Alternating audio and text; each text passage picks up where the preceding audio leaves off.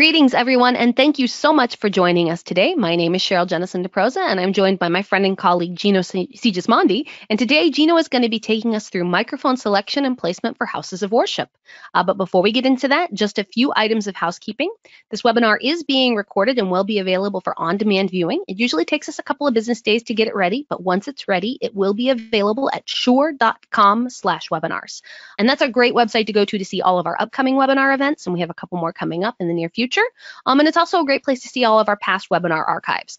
So there's a lot of great subjects covered there across a lot of great audio topics. So feel free to go to shure.com/webinars and see all of our great content there. Second of all, as we go through the session today, if you have any questions, please feel free to type them in the question pane. If you're joining us through the web application and you can't find the question pane, just look for the little question mark icon and you should be able to access it through there. If you're using the GoToWebinar app, or app on your desktop, you should look for a dark gray toolbox with an orange box with an arrow in it. Click on that orange box with the arrow and you can access the questions there. Please ask any questions that come up, but be advised that we will hold on those questions until the end of the session. And then just one last note, as you may notice from our webcams, we are not coming to you from our usual controlled environments. Most Shure associates are working from home right now due to the current pandemic. So please be patient with us. If we run into any audio or technical or connectivity issues, we'll work through those as best as we can, but we are not coming to you from our usual controlled environments, so please be patient. All right, I think that wraps up all of the housekeeping. Let's get into the learning. Take it away, Gino. All right, thanks, Cheryl. I would like to thank everyone for taking time out of your schedule to be with us here today while we talk about this interesting and important topic, and one that this is a webinar we've done several times over the years, and it's always a good one to do. We certainly get lots of questions about the different mic applications for different houses of worship applications. So we will go through this, and like Cheryl said, we'll take questions at the end here, and yeah, we'll get started. We don't normally do webcams. It's a bit of a new thing for us, but I think it's kind of I don't know. This has been the situation over the last couple months has been an opportunity to, I guess, do things a little bit differently. And particularly when you're talking about microphone techniques, it's often illustrative to actually see the techniques as you're hearing them as well. And so webinars have always been great for hearing different things, and now you'll be able to see different things as well.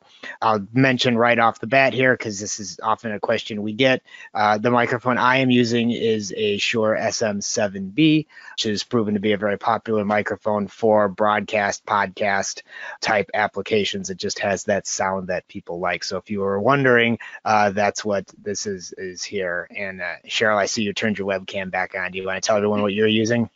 Yes, I'm using the KSM8, which is a great vocal performance microphone and also has been working really well for conferencing and webinar applications. So. And you've got the nice, fancy, shiny one. I do, and I think we're both using the MVI interface, correct? I'm actually very old school. I'm using the X2U. Which is still available, but is a slightly older USB interface. The MVI is nice because it also works with your mobile devices too, like iPhones, if you happen to like to record on those. But anyway, before we get completely off track, let's get into the subject here. Again, just by way of introduction, my name is Gino. I'm in charge of technical support and training for the US and Canada here at Shure. I've been with Shure 23 years now, so got a little bit of experience with the company and with microphones. I'm also part-time sound engineer, part-time musician, part-time lots of other things that are related somehow to the microphone field. So here's what we're going to do today. Microphone applications is a large topic, and we could go on for days and days about different things, but I wanted to see what we could give you that would be most applicable and most useful in the short amount of time we have together here today.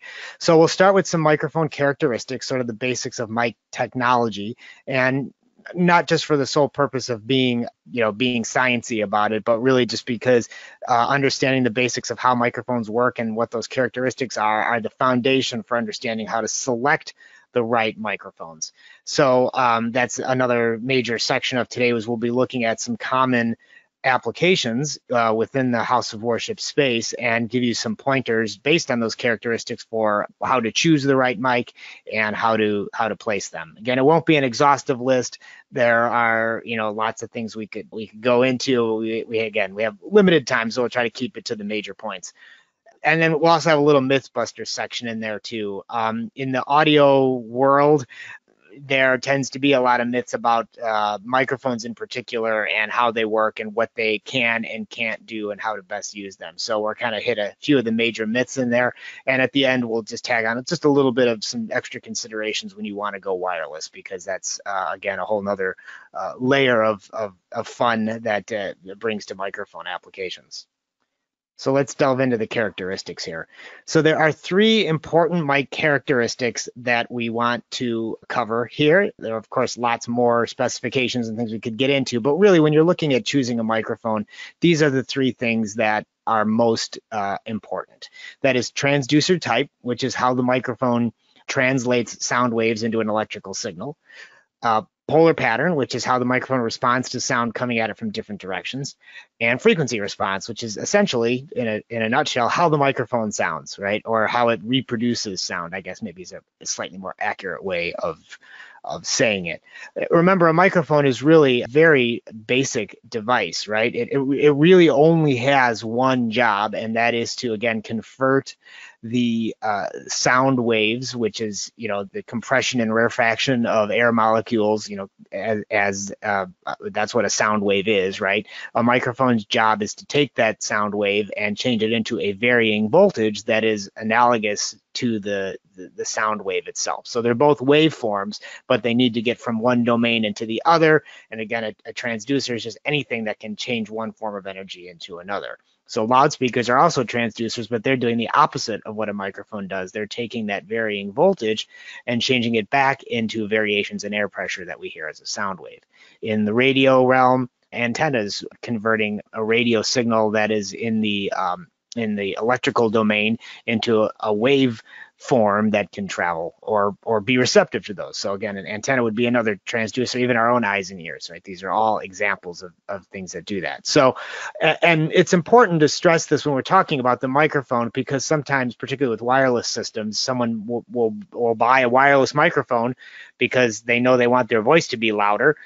And then they plug it in and they say, well, it's not any louder. I don't hear anything. And that's because, again, a microphone does not make your voice louder. A microphone just converts the sound wave that represents your voice into an electrical signal that can then be amplified, recorded, transmitted, whatever needs to happen after that. So the microphone is just that first component in the sound system that does that job for you. The three types of transducers we'll talk about today are dynamic, condenser, and ribbon. Again, there are many more. Historically, there's carbon mics and crystal mics and all kinds of other things. And even among these two, dynamic and condenser are by far the most popular. Ribbon is a little bit nichey, but we'll mention it just because there's been sort of a resurgence of interest in ribbon microphones recently. So a dynamic microphone is really actually a very basic device. It's a passive device, which means it doesn't require any power in order to operate. The three main components of a dynamic microphone are the diaphragm, the coil, and the magnet. So really, that's all you have is this diaphragm, which is a very thin layer of mylar, typically, that vibrates when sound waves strike the mylar. Actually, we've got an animation that shows this, probably easier to see there. And when the diaphragm moves back and forth, the coil of wire that's glued to the back of it also moves back and forth that around a magnet or in a magnetic field.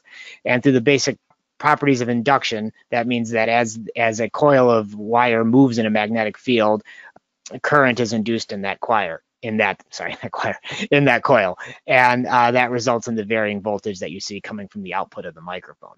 And that's pretty much all there is to a dynamic microphone in terms of components. Sometimes there's a transformer and of course a connector on the output side, and the wires that connect it all together, but that's really it. And that makes dynamic mics have some of the characteristics that they're known for, right? Which is being really rugged because it's a simple device. They are with no active electronics. They are very robust in terms of being able to work in different environmental conditions, high heat, high humidity, low temperatures. They can be dropped often without any sort of damage. So that makes them a really robust choice. They're also more affordable typically because of fewer components in there, and yet they still sound pretty good. I mean, probably the most popular microphone in the world is the SM58. That's a dynamic microphone, and it's been the most popular mic in the world since the late 60s. So I think that says something for dynamic mics and how good they can sound. Some of the downsides to a dynamic mic might be the fact that they can't be effectively miniaturized. They have to be of a certain size, maybe not as big as this SM7, but certainly as big as a Beta 58 might be, right? To have a decent sound quality, that's kind of, a physical restriction. So you never see really like dynamic lavalier microphones because you can't make them small enough to wear on your body and still expect them to sound good. And there's a limitation to the frequency response, which we haven't gotten to yet, but when we talk about the sound quality of a mic, again, some dynamic mics do sound really, really good, but they typically don't sound as good or can't sound quite as good as some condenser models do. And we'll talk about why that is when we get to condenser microphones themselves. So there are some limitations there. But again, in terms of the balance of affordability, ruggedness, and sound quality, you really can't go wrong with most dynamic microphones. Condenser microphone is a little bit more of a complicated device. You still have a diaphragm, of course, which is still mylar, often a metal layered, usually gold layered mylar, so it has a metal component to it. Again, very, very, very thin layer. But instead of having a coil of wire and a magnet, you have an electrically charged backplate that is behind the diaphragm and some spacers to maintain a tiny air gap in there, essentially forming what is like a miniature capacitor. And as the sound waves strike the diaphragm, essentially what you're doing is changing the spacing of that air gap. And in an electric field like that created by that backplate, you end up with, again, the varying voltage that is the output of signal of the microphone. The output of a condenser element itself is typically very, very low. So you actually need some additional electronics inside of the microphone referred to as the preamp. And you can kind of see in the cutaway or the guts of this condenser microphone here, you can kind of see the preamp electronics in there that boost the signal level up and also alter the impedance, because the output impedance of a condenser element is also extremely high as well. So you need the preamp to do all of that for you. And this preamp, as it says here on the slide, requires phantom power in order to operate. So again, if you've never heard of phantom power, don't know what it is, it's a voltage that 48 volts is typical, but actually it can range anywhere from 11 to 52 volts of DC current that powers those electronics. And the reason it's called phantom power is because it doesn't require an extra power connection. It's not something separate you plug into the microphone. It just shows up on the mic inputs of your mixer that you're plugged into, or your interface, or whatever is the next device. And most mixers, it's switchable. You can turn it on or off, but that's a very common phone call that we get here in the applications engineering team at Shure is someone maybe they had an SM58 dynamic mic. It was working great, but they decided they wanted to upgrade to a nice condenser gooseneck mic for their podium. They plug it in, they don't hear anything. Why is this mic not working? Typically, it's just because phantom power hasn't been turned on at the mixer. Some mixers, in fact, a lot of the more affordable mixers, only have one global switch that will turn phantom power on for all of your inputs. And the concern there sometimes is that, well, what if I'm not plugging condenser microphones in there? Well, phantom power will not hurt a dynamic microphone because it's balanced power. Essentially, if you look at the 3-pin XLR connector that are on most microphones, pin 1 is the shield, but pins 2 and 3 are your audio connections. And phantom power is equal on both pins 2 and 3, which means that when that voltage hits a dynamic microphone, no current flows, so it doesn't hurt the microphone in any way. So you don't have to be concerned about that. But anyway, what's good about condenser microphones? Well, because you don't have that big mass hanging off the diaphragm like you do in a dynamic microphone, and I mean, a coil of wire might not seem that much mass, but to a sound wave, which is relatively low energy, that's a significant amount of weight that it adds to the diaphragm. that limits what's called the transient response of the microphone, which is how quickly the mic element responds to sound waves coming at it. So here what you're looking at is a spark gap captured on an oscilloscope from the output of both a condenser and a dynamic microphone. And the thing to really notice is that, again, the condenser, you can see that the spark, it gets to its peak voltage faster than the dynamic does, because again, it takes more effort, I guess, for that dynamic element to get moving because of that coil of wire. And then also it takes a lot longer for it to slow down again, right? You've kind of got this ripple on the output side here that colors the initial frequency response. And that's why a dynamic mic doesn't necessarily sound as good as a condenser microphone. So condenser mics can be engineered to give you full range frequency response, right? 20 hertz to 20,000 hertz, which is the full range of human hearing, which a dynamic microphone can't do. And it's also flatter as well, which gives you a more natural frequency response, much more natural than you can get with the dynamic microphone as well. They're also more sensitive, again, because that less mass allows the microphone to be used for quieter sound sources and often at a somewhat greater distance, again, because that microphone is more sensitive. And they can be effectively miniaturized. So you can make a condenser microphone very small. Think of some of the theatrical lavaliers that are, small as a match head, right? Those are always condenser microphones because they can still maintain their excellent sound quality when they are that small. Downsides, well, they're a little bit more sensitive. They do have those additional electronics in there that require power, could make them slightly more environmentally sensitive. Although I will say that a common myth, getting ahead of ourselves into Mythbusters about condenser mics, is that, they're too delicate to use on stage. You don't want to drop them. Most modern condenser microphones, particularly ones from Shure, are engineered to the same quality standards as our dynamic mics. So many of ours are designed to be used in extremely harsh environments. So I wouldn't get overly concerned about that. They do tend to be somewhat more expensive than dynamic microphones as well. That's just something to think about. And they have that issue of needing power. Ribbon mics, just real quick here, are actually just another form of a dynamic microphone, except instead of having a coil of wire hanging off of the diaphragm is metal, right? It's a corrugated piece of typically some sort of aluminum or a metal aluminum layered mylar, something like that, right? And so when the sound wave strikes the element, the whole thing vibrates back and forth inside of a U-shaped magnet, and you get that varying voltage, again, through the properties of induction. Ribbon mics just have a really kind of unique sound characteristic to them that's often described as warm or dark. They can tame kind of the harshness of a particular sound very well. Not a lot of applications in live, which is sort of what we're talking about here today.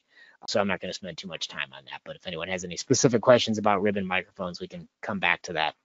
So when we talk about how microphones pick up sound, that's where we get into what's called the polar pattern. And the polar pattern can be basically broken down into two different categories: omnidirectional microphones and unidirectional microphones, of which there are several different types. Now, an omnidirectional microphone is called that because it can pick up sound from all directions, as illustrated by the globe you see on the left there. So that means it doesn't matter which way you point the microphone, it will always pick up sound just about equally as well. Now, there are some good things about that, which means for people with sloppy mic technique, you can just kind of, hold the mic sort of generally within the, range of your mouth, and it'll pick you up, and even hold it upside down. But the downside is that it picks up everything. So particularly if you've got a lot of microphones on a stage, maybe it's a loud stage, that omnidirectional microphone will pick up everything, and that can be problematic. Also, omnidirectional mics tend to be a little more subject to feedback as well, and we'll talk about why that is later when we have a little Mythbusters section on feedback. But just know that omnidirectional mics are more susceptible than mics with some sort of a directional pattern to them. Unidirectional microphones, like the cardioid pattern you see on the right there, are very typical of like an SM58 or even this SM7 that I'm using. And the SM7 cardioid pattern is very consistent when you're directly in front of the microphone, or 0 degrees if you're looking at the graph version there. And you can see as you start to move off to the side, the response of the mic starts to drop, and that's what I can kind of do here. So now I've kind of moved to that 30-degree position, and you can already hear that the level has dropped. And if I go 60 degrees, it's even further off. And if I get all the way down to 90 degrees, I'm, probably about at least maybe 6 to 10 dB down here. probably, yeah, closer to 6, right? So again, you can really hear that difference in pickup from the microphone as you move around. And I can't really do it too well with this microphone, that in the back of it, right? You probably couldn't hear me too much. And that's because that would be that dead spot of the microphone, or 180 degrees off axis. You're probably close to 25 dB down there. It's not null. It's not like there's absolutely no pickup, but there's very little pickup. So that raises an important point about microphones, which is, when you're using it, people often want to know how far away you can get from the microphone, but it's also a matter of keeping it in front of your mouth. With a cardioid mic, you've got a little bit of room to move around here, but you can very quickly lose it as you get off to the side, right? Something that will just reinforce over and over and over again is the best sound, the best performance you'll get out of a microphone is when you're close to it. And that doesn't mean you need to be right on top of it like this, but you typically, want to be within 6 to 12 inches of a microphone to get the best sound out of it. And we'll talk a little bit more about why that is in the Mythbusters section.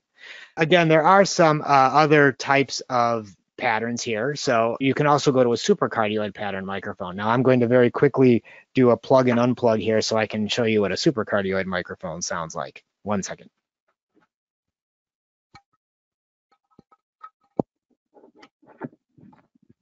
Okay. So now you should be hearing me on a Beta 58. Sorry, that's probably in the way there. Let me move that out of the way. So this is a Beta 58A dynamic microphone that is a supercardioid pattern. Now you might notice I already seem louder than I did before, and that has to do with the type of magnet that is used in a Beta 58 that actually makes the microphone more sensitive. I don't want you to think that, oh, supercardioid mics are louder than cardioid mics. That's just a function of it being a Beta 58. But for illustrative purposes, you can see now as I start going around to the side, the sound starts dropping off a lot faster. I have to remember to stay in the pattern here so you can actually hear me when I do that. So again, a supercardioid pattern is even tighter than the cardioid pattern is. So what that means is that the drop off happens much quicker as you start spinning away from the mic. So when you're 90 degrees off axis, you're already like 10 dB down, and you can hear that drop pretty dramatically when you're down here. But something of interest, the supercardioid pattern, is you'll note that instead of having its angle of greatest rejection being 180 degrees behind the microphone, it's actually, there's sort of two lobes that are right at some slight angles off from the back. So you can hear there's actually a little bit of pickup right at the back of the microphone there. It's kind of dark sounding. You don't get a lot of highs because the body or the grill of the mic and all of that, the structure of it blocks the high frequencies, but you can still hear me back here because of that little area of pickup. But again, the null right about there. So again, you got a little bit of a different pattern you need to consider there. This is important too in placing like floor monitors on stage for a vocalist. If you have the typical sort of monitor right blowing directly 180 degrees in the back of a microphone, that's great monitor placement for a cardioid pattern mic, but not for a supercardioid where you'd prefer to have it more off to the side, so you're dealing with that null. And then you can see the hypercardioid to the right there gets even more directional, and that lobe at the back gets even a little bit bigger because really what you're doing is you're stepping towards what is essentially a bidirectional microphone, which is the nulls are at 90 degrees and there's equal pickup at the front and the back. Now, one thing we didn't talk about with directional mics is what's called proximity effect. And proximity effect is a boost in low frequency response that you get as you get closer to the microphone. And I'm going to demonstrate this with the supercardioid because it has even more proximity effect than a cardioid, and because it's more sensitive, I'll be able to do a gain adjustment here. Because what I want to do is I want you to notice how the low frequency response of the mic changes when I get close to it, but I have to lower the gain so you don't just hear it getting louder. So this is at about 6 inches or so from my mouth. Now I'm going to bring it right up close. Hopefully there wasn't too much volume change because that was a total guess on it, but you can hear the darkness, which is that proximity effect. It's a bass boost that you get just from having the microphone this close to your mouth. But again, I'm going to go back, all the way back here and try to keep the gain coming up, and you should hopefully hear a much different characteristic in the low end, and that's what proximity effect is. It's a effect, it's not designed in, it's a side effect of having a directional microphone. All directional microphones have this. Omnidirectional mics do not. It doesn't matter what the distance is from your mouth, the frequency response does not change. I'm going to keep using this Beta 58 here for the next couple of things just because I think it's useful, especially when we get to the Mythbusters section. But before we get there, I do want to talk about frequency response, which again is just how the microphone sounds, but it is something that you can plot out on a graph. So if you've never seen one of these graphs before, what it's essentially telling you is that you're looking at is the range of human hearing, at least in a newborn. I know I certainly can't hear that high anymore, and Cheryl could probably vouch for that too. You got 20 hertz on the low end, 20,000 hertz on the high end, as far as what humans are capable of hearing. And then the vertical axis is the output level, the measured output level of the microphone at different frequencies. So on the left, that's what we call flat frequency response, which it's pretty obvious why it's called that. It's because the frequency response is equal. It looks like a flat line. It's equal at all frequencies. It's essentially what you put into it is what you get out of it, right? And this is the sort of frequency response that is wide and flat and very characteristic of a condenser microphone like a Shure SM81 or something like that. And you might look at this and think to yourself, well, wouldn't you want this all the time? Not necessarily. Keep in mind that different sound sources that you might be miking have different characteristics. In other words, not all sounds produce all frequencies, right?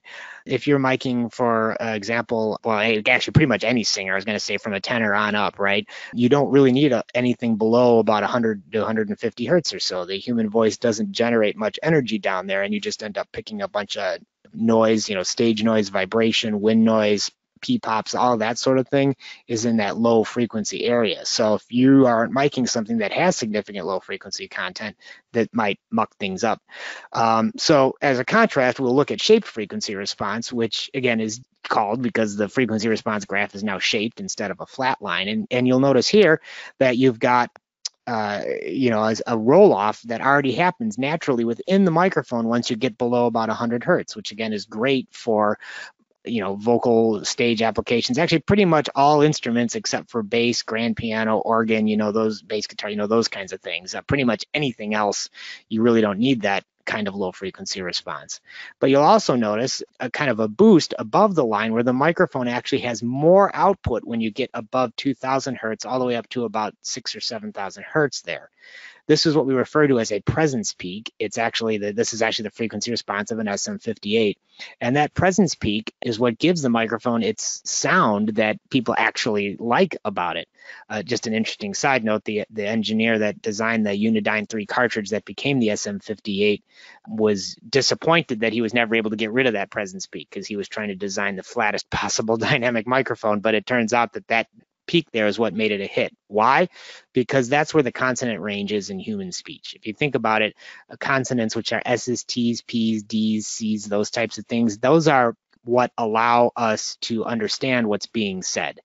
And if the goal of a microphone, particularly in a house of worship application, is to make sure that the message is heard, anything that boosts that consonant range and helps with that articulation is particularly in a louder environment what helps it cut through. So the SM58 became a big hit with rock bands in the 60s because concerts got louder and louder, and that presence peak helped the sound of the vocal cut through.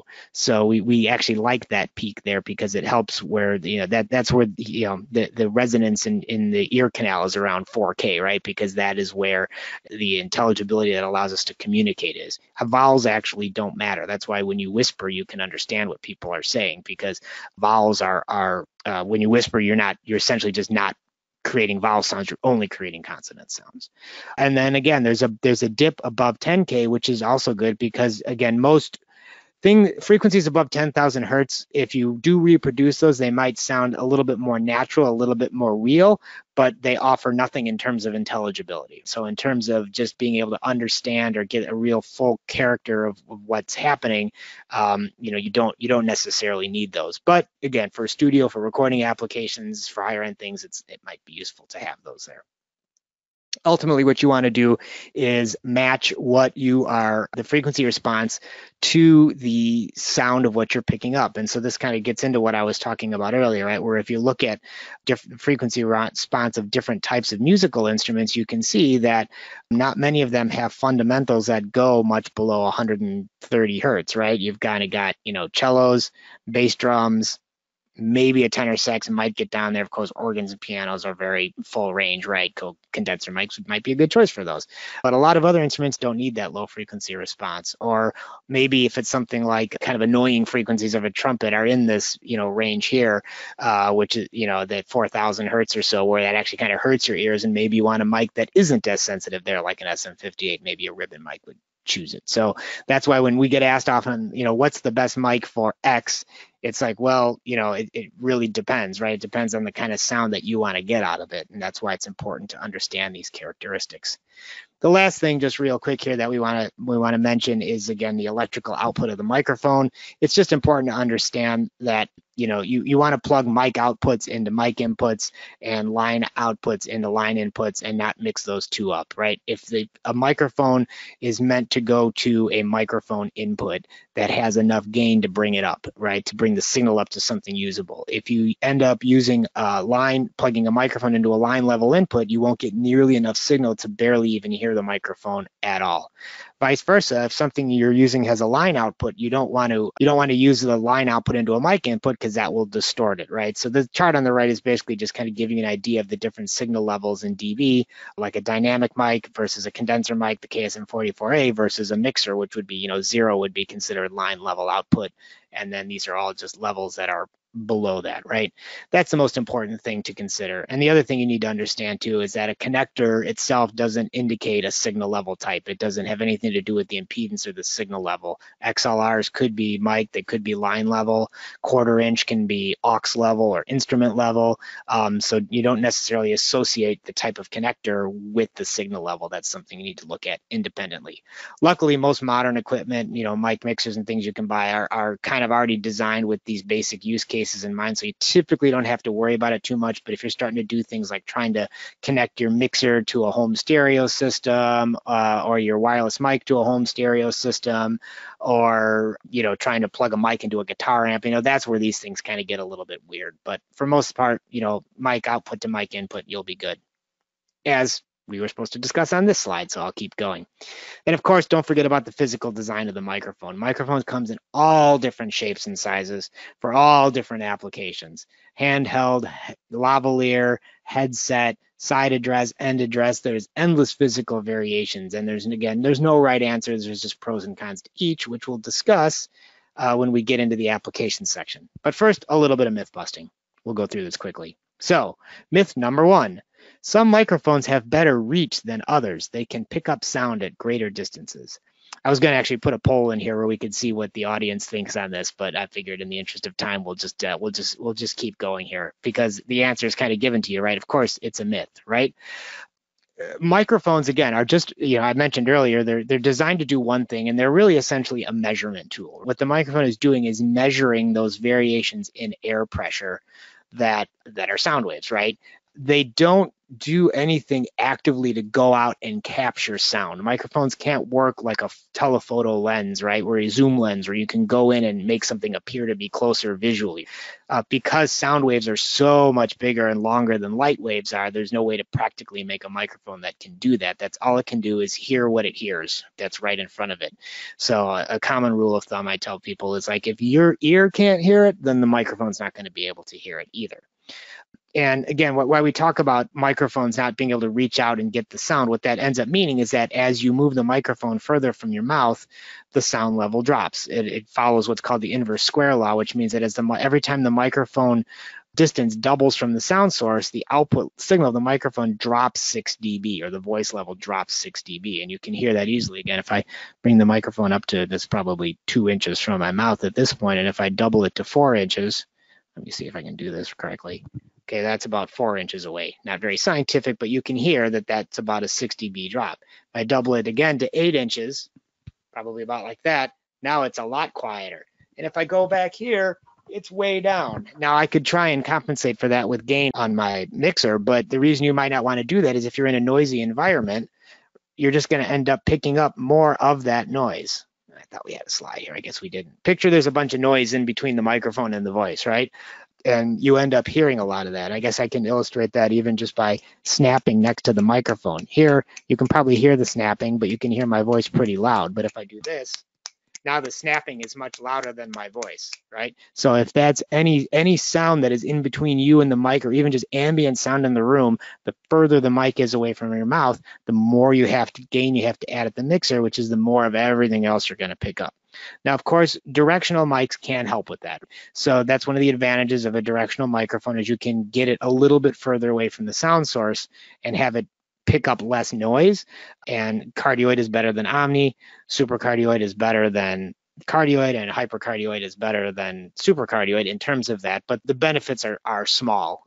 You can't really get that much further away. If you go from a omnidirectional mic to a cardioid mic, you can be essentially 1.7, I believe the figures, times the distance away for that same sort of direct to ambient sound ratio. So it doesn't make a huge difference. The other reason to stay close to the microphone instead of having the microphone further away to try and reach out sound is because you can get something that's called comb filtering from reflections. So particularly, this is important to keep in mind when the mic is on a podium. If it's too far from your mouth, you actually end up getting multiple paths of your voice going to the microphone, right? So the mic signal goes directly, or the voice, sorry, goes directly into the microphone, but it also bounces off the podium or maybe an altar, and that arrives out of phase with the original signal, and the frequency response ends up looking like a comb, like you see on the right side here. That's why it's called comb filtering, and that just sounds really bad. It's a very hollow kind of sound that's just really not pleasing. You want to, again, avoid that by keeping the mic closer to your mouth. Myth number 2, our pastor moves around at the podium, so we decided putting more mics on the podium will give us better coverage. Again, this is a definite no-no because, again, comb filtering, right? If you have 2 microphones picking up the same sound source at different distances, when those 2 mic signals are combined back again at the mixer, you get this comb filtering. So that's why you really don't want to have multiple microphones there. If you have a problem with someone who wanders or has poor mic technique, and they do this sort of a thing a lot as they're walking around, there are 2 solutions. One, you can use 2 microphones, but then you want to use them with what's called an automatic mixer, which is a mixer that can actually is smart enough to know to only turn on 1 microphone per sound source. So if it determines that 2 mics are picking up the same person talking, it only turns on one of the mics. And if that person wanders closer to the second mic that's off, it'll just seamlessly, without anybody even being aware of it, switch to the other microphone. So you get the benefits of a greater area of coverage from multiple mics, but you don't have to worry about these comb filtering issues. The other solution, of course, is a wireless head-worn mic or lavalier mic, because then the person can walk wherever they want. The microphone placement stays consistent. So we like to talk about what we call the 3-to-1 rule, right? When you're using multiple microphones, that means that for any unit of distance a mic is from a sound source, the next adjacent mic should be 3 times that distance away. So in the case of a choir application here, where's a very common application for more than 1 mic. If we have 1 mic 3 feet away out in front of the choir, the other mic should be 9 feet apart from that initial microphone, and that will prevent you from getting comb filtering on your choir mics. We'll talk more about choir miking in a minute. And myth number 3, if you're having feedback problems, you need to get a different microphone. Of course, that's not true. The microphone often gets blamed for being the cause of feedback, but it's not. Microphones in and of themselves are not responsible for feedback. Feedback is a loop that occurs when sound that gets picked up by the microphone comes back out through the loudspeaker and gets picked up by the microphone again. That's what causes that squealing, howling, annoying sound that we think of as feedback, right? And yes, of course, if you unplug the microphone, the feedback stops, but if you unplug the speaker, the feedback stops too. So that's what we mean about saying that it's not, just the microphone's fault. The best way to avoid feedback is microphone technique or mic placement. So let's look at the steps here. And I'm going to switch back to the other mic because now I'm getting tired of holding this one. 1 second, bear with me.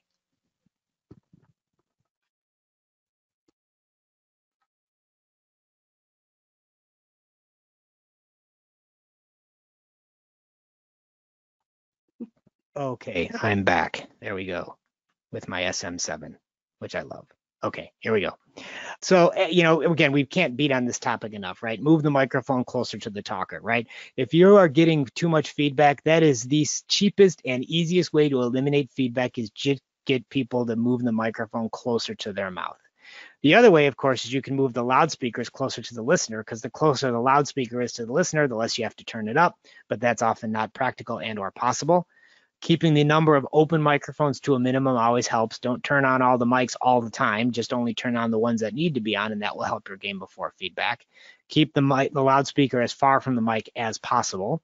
And again, then we get to using directional mics, right? And directional loudspeakers, of course. That is a benefit, as I mentioned. cardioid mics are less susceptible to feedback than omnidirectional are.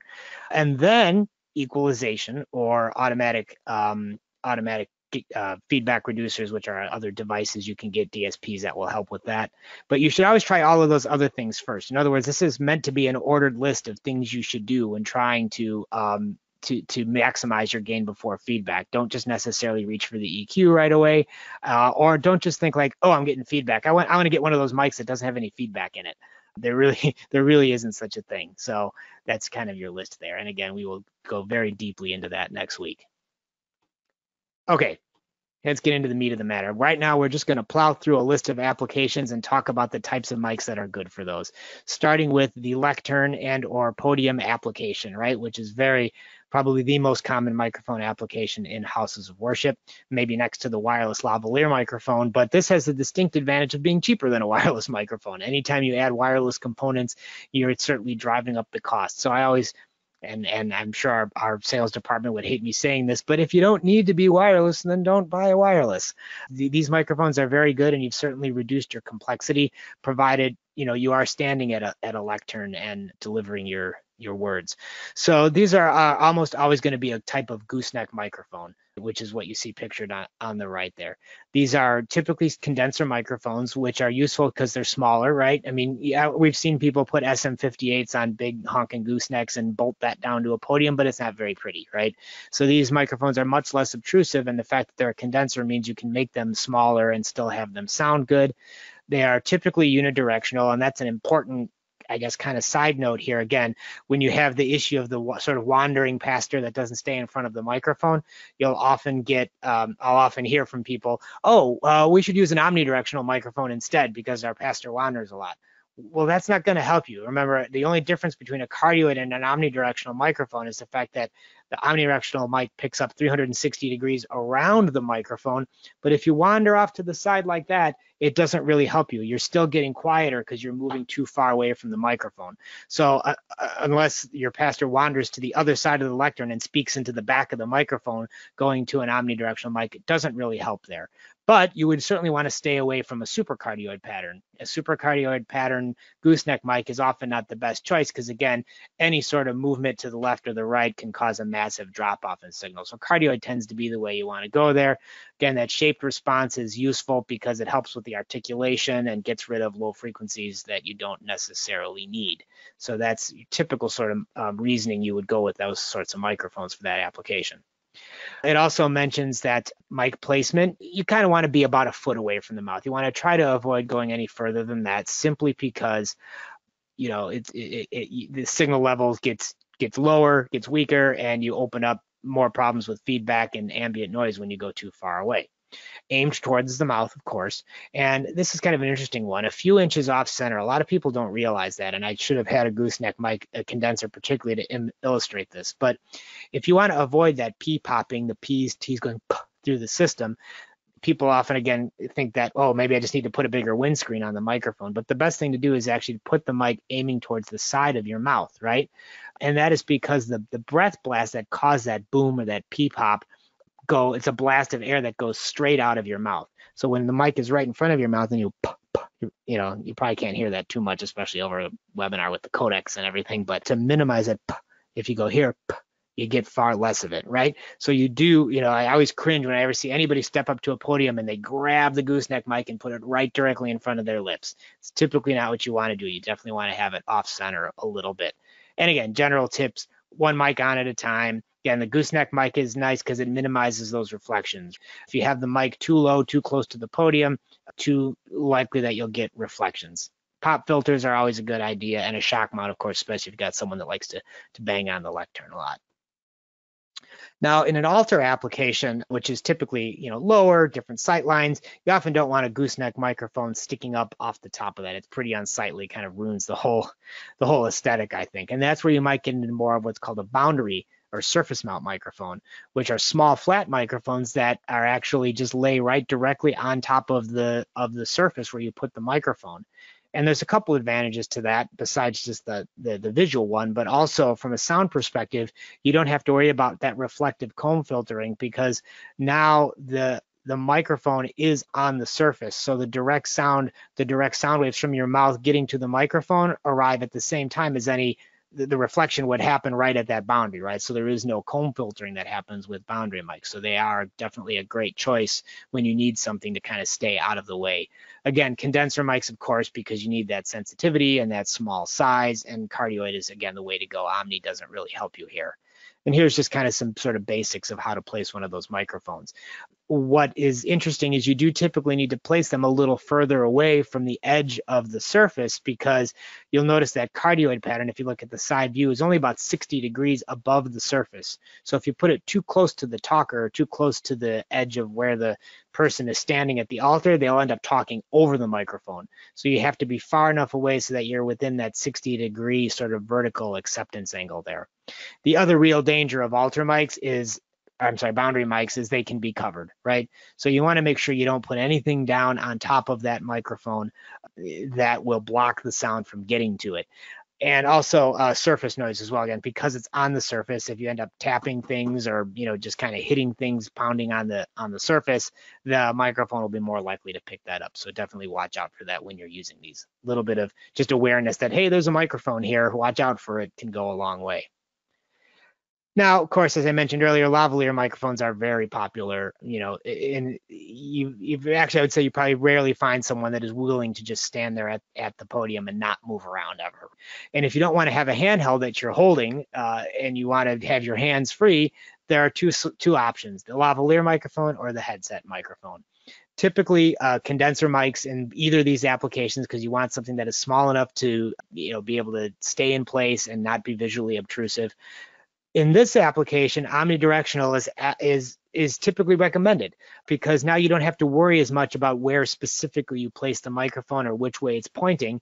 The lavalier mic will pick up from any direction, right? And you don't have proximity effect, which is important, because when the microphone is right on your chest, there's a lot of resonance there, and that proximity effect of a cardioid mic directly in your chest can give it a too boomy of a quality that obscures the intelligibility. And also there's minimal wind noise and breath noise artifacts from that. However, you might choose a unidirectional mic if feedback is a problem. If your sound system setup is in such a way that it's a noisy environment and there's a lot of reflectivity and a lot of that feedback occurring, then you might choose to go with a unidirectional lavalier microphone instead.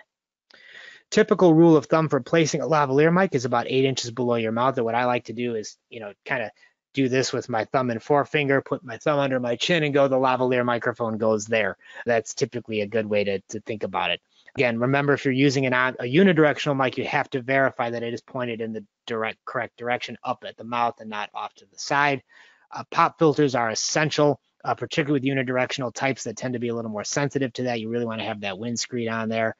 Also make sure you're kind of clipping the cabling so that it's not, loose or might get tugged or something like that, or just unsightly. And of course, if you are using lectern mics, remember, we want to avoid that comb filtering of multiple mics. So if someone steps up to the podium, make sure you mute one or the other. It doesn't really matter which one, but you don't want to have a lavalier mic and a lectern mic active for the same talker at the same time.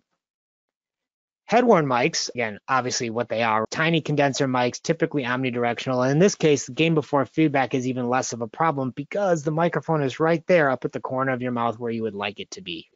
There are dual types, single ear types, depending on aesthetically what you like. I feel like the dual ear types are a little more secure, but the single ear types are definitely much lower profile.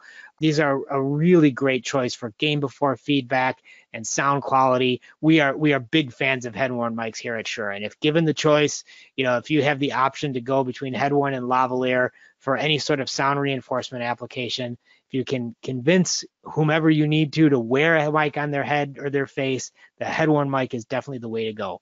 Not only because of the gain before feedback issue and just a stronger signal, it's also more consistent. Keep in mind, with a lavalier mic, when you move your head, the lav mic doesn't move. So you get that same effect that you hear when I do this in front of my handheld mic, happens with a lavalier mic.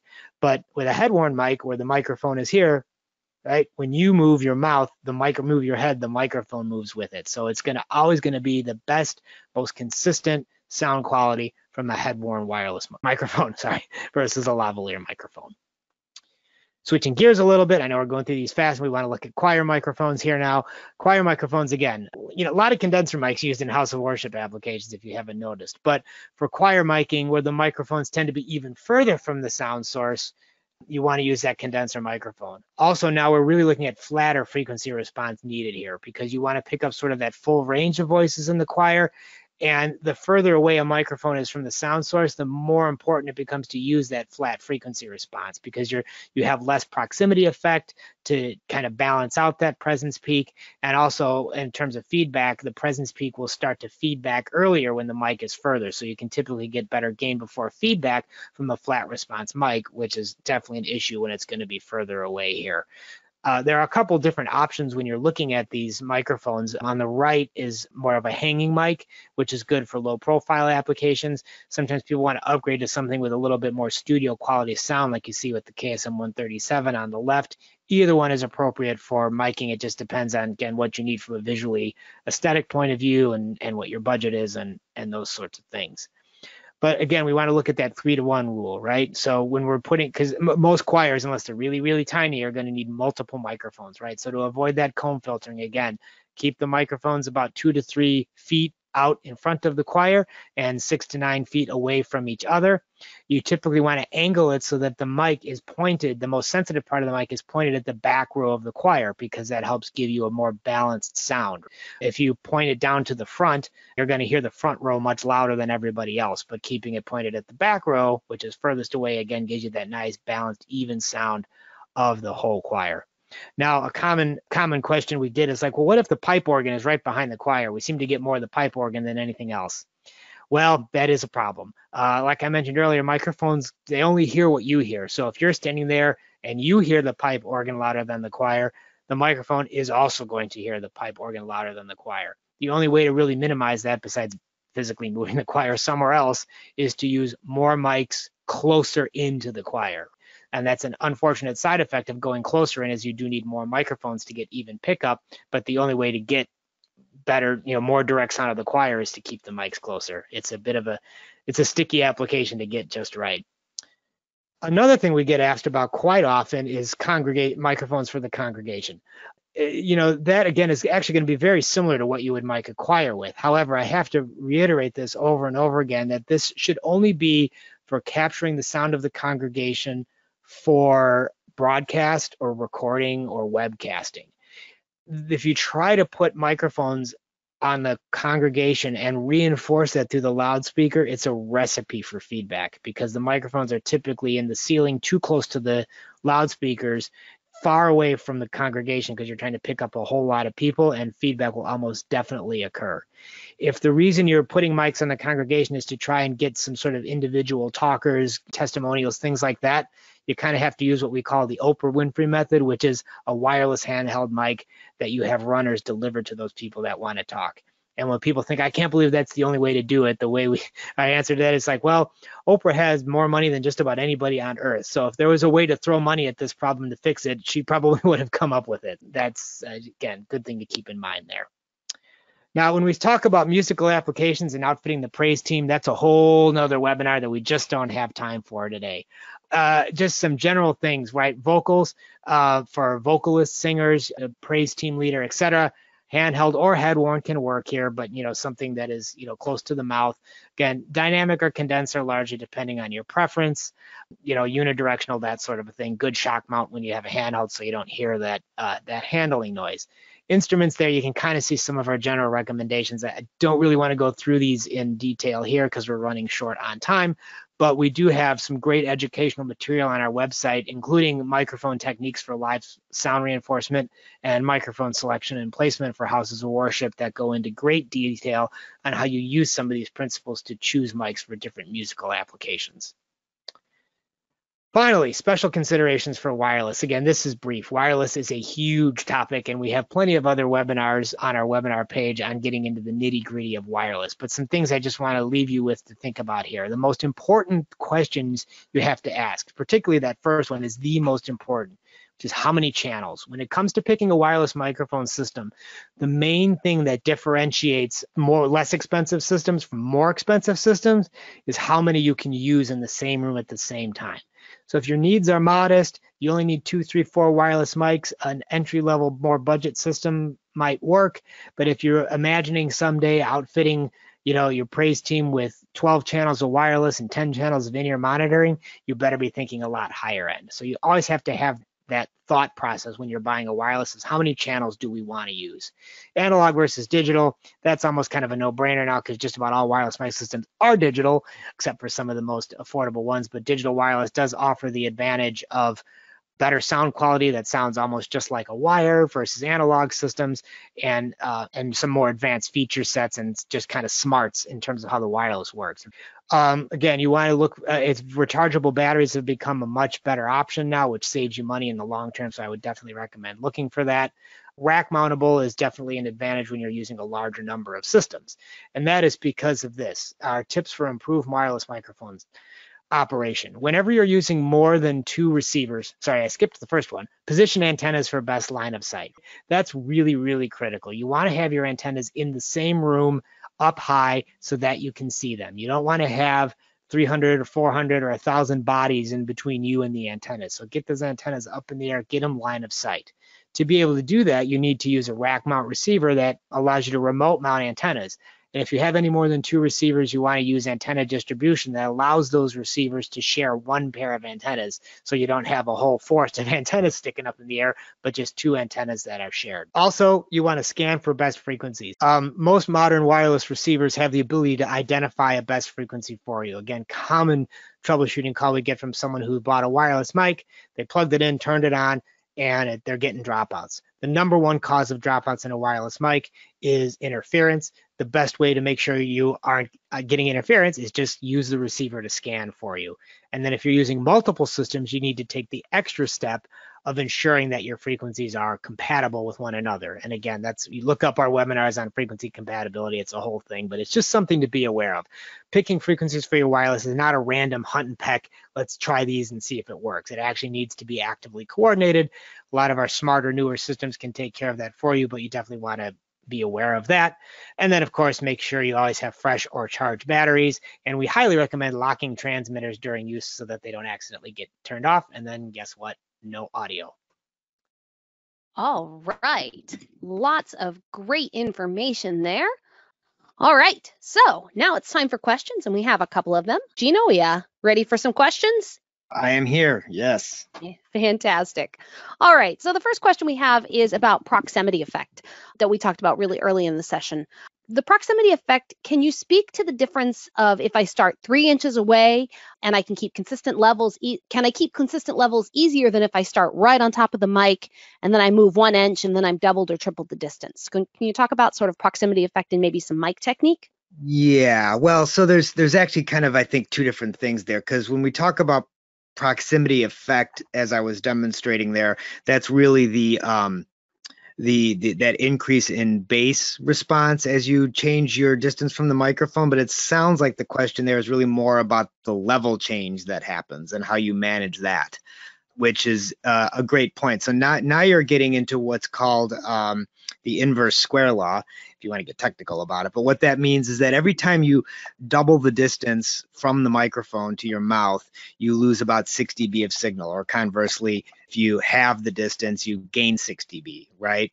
Just to give you a point of reference, 10 dB is what most humans will perceive as like half as loud or twice as loud, I guess, if you're getting closer, right? So I guess the thing to think about there is that, yeah, the level change is more dramatic when you're closer to the mic, right? That is, in other words, if you go from 1 inch from the microphone to 2 inches from the microphone, you've lost 6 dB.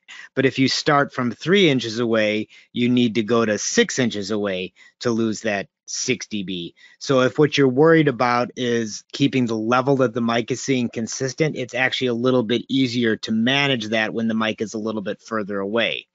However, if you're in a noisy, loud environment and you're trying to minimize how much extraneous, unwanted sound the microphone is picking up, you still want to be as close as possible. So I guess the way to sum that up might be the closer you are to the microphones, the more consistent you need to keep that distance, if that makes sense, right? But if you're a little further away, you can be a little more forgiving in terms of that level change, but then you need to be aware of those differences as well. So hopefully that answered the question. Great. Okay, next question. This is a product question. Does Shure have any products for head-worn microphones that do not have a belt pack but are self-contained for users who do not have belt or pockets to hold the belt pack? Samson is the only manufacturer I've found to meet that need. So we're talking about a wireless like headset mic that receiver or the transmitter is built into the headset. Yep, that's correct. Everything Shure makes is the separate headset and belt pack. We don't have that integrated one. So next, this is a little off topic, but something I think you can probably answer to. For special events, what is the best type of mic to capture tap shoe sounds to play with a soundtrack? Presently using two SM81 at the edge of the stage with a low cut enabled, with tapping on a stretched vinyl flooring over carpet, but it does not provide a nature reinforced tap shoe sound. Yeah, that's well, that is a way to do it, and maybe not a bad way.